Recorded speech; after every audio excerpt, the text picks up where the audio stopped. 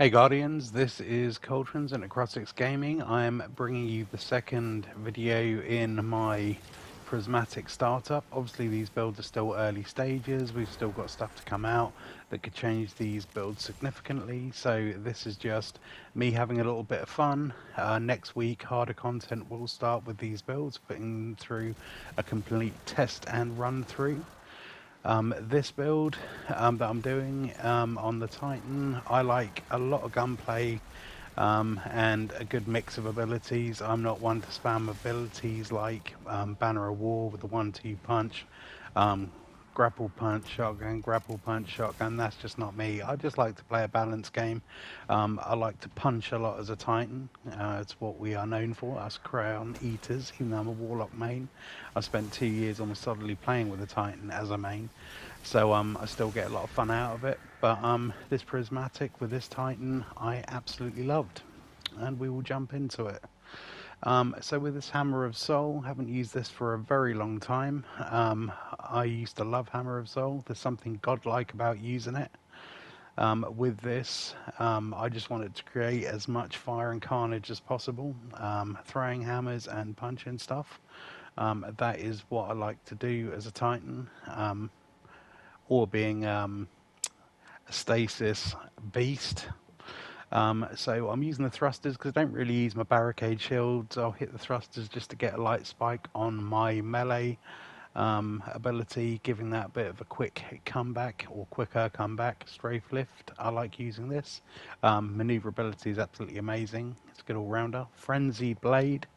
I like this one for this build because it is 3 of these you're going to get, and you get the Sever with it as well, which will turn anything you defeat into a tangle.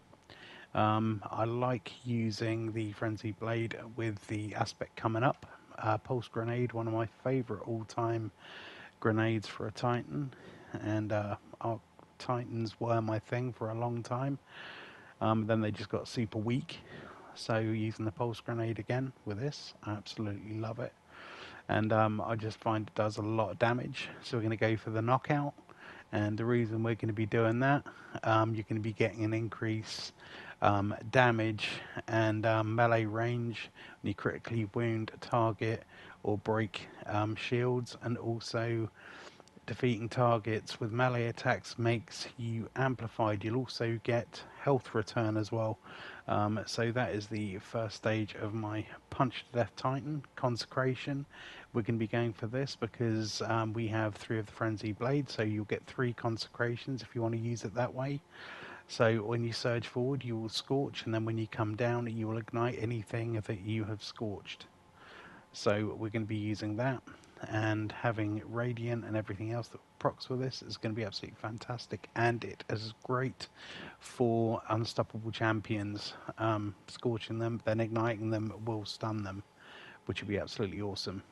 And the area of effect with that is really good, and with the weapon I'm using, we're going to be getting lots of solar explosions, plus we're going to be getting lots of arc, and with knockout you're going to be getting lots of arc too.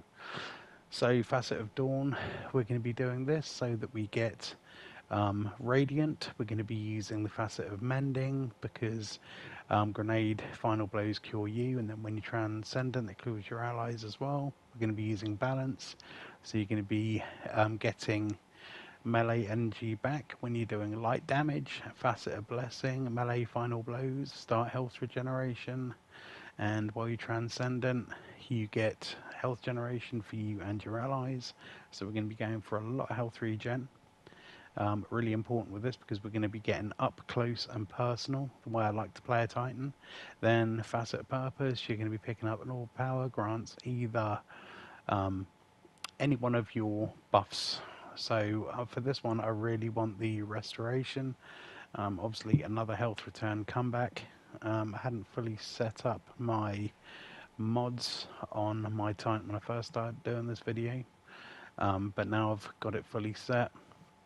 It's kind of average on the returns, but my strength, because I used to be grenade centric, is still really low, but it doesn't matter. The way this Titan punches, you don't really need a comeback because you've always got a punch that's going to do some damage.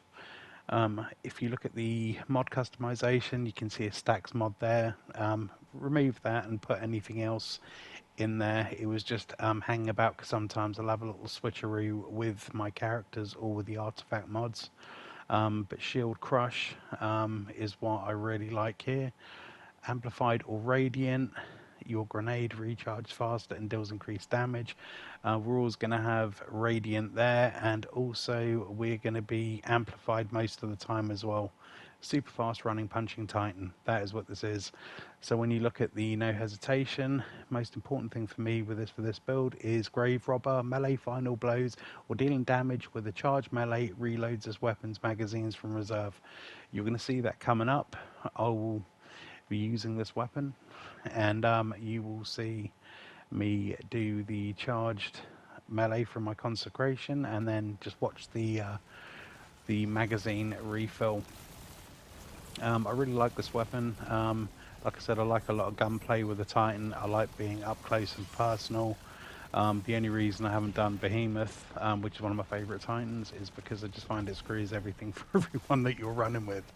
So you can see here, bam, straight up to 44, which is really cool. Enables me to turn, run, shoot. The way this Titan is set up is if I do run out of my charge melees, I'll be sending in one melee, and my second melee will rock out on the knockout, and I will start getting arc melees, which I can punch and get myself running out and becoming amplified.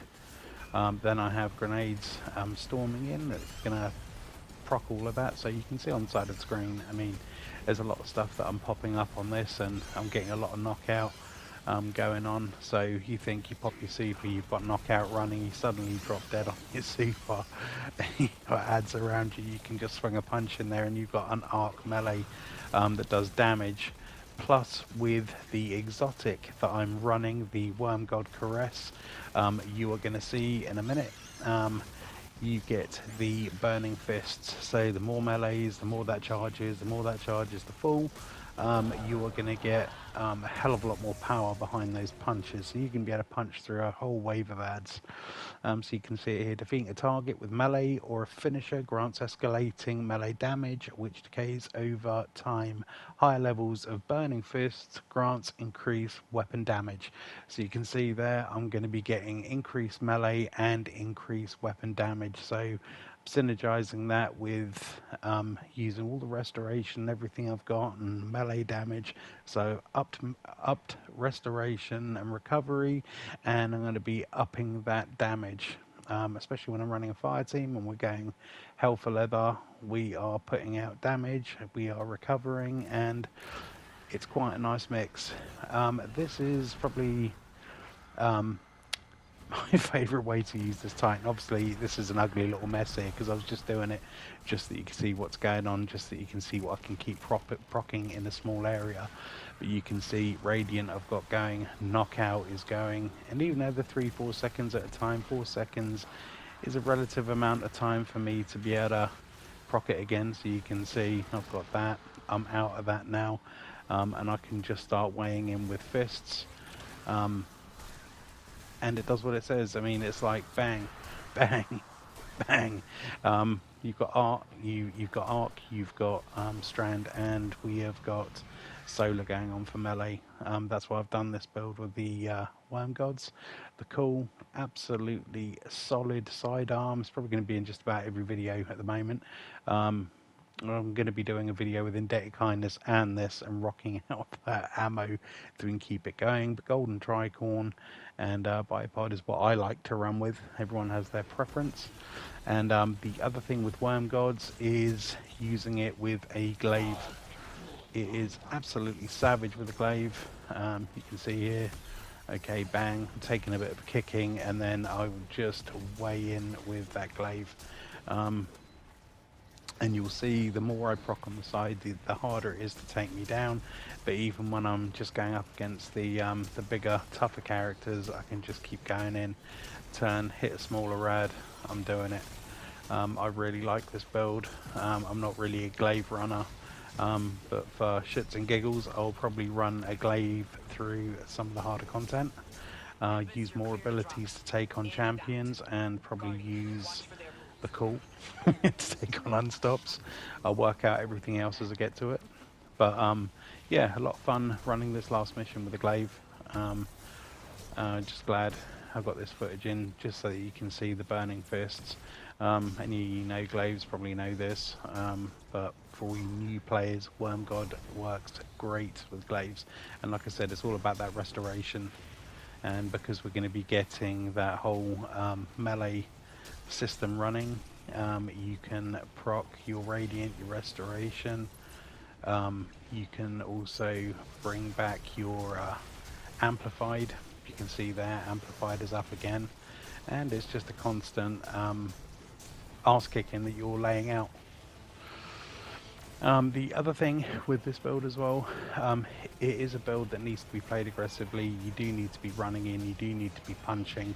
Don't be scared of missing the odd punch. Don't be scared of throwing a pulse grenade too close to yourself, because as long as you've got something to hit, you're going to be regenning. Throwing your super out on top of everything that you're doing, with everything that you've got set up mod-wise, you're going to be dropping a lot of orbs as well. I've set up orbs for recovery, and I've also set up orbs for everything else. Okay guys, I really hope you enjoy this build. Like I said, I'll be doing a hunter build on Tuesday, and I will be bringing you more from the next week, because obviously there's going to be a little bit more coming out with that the new exotic piece coming out, where you can have different role perks on it. We'll be covering that more with these builds, and don't forget that like and subscribe. Your support is wonderful, and I will see you in the next video.